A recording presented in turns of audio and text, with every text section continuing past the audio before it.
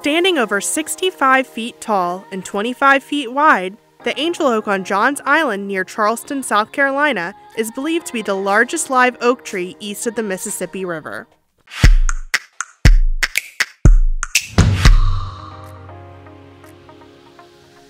Between 400 and 500 years old, the gnarly oak tree has withstood countless hurricanes, storms, and earthquakes in its many years.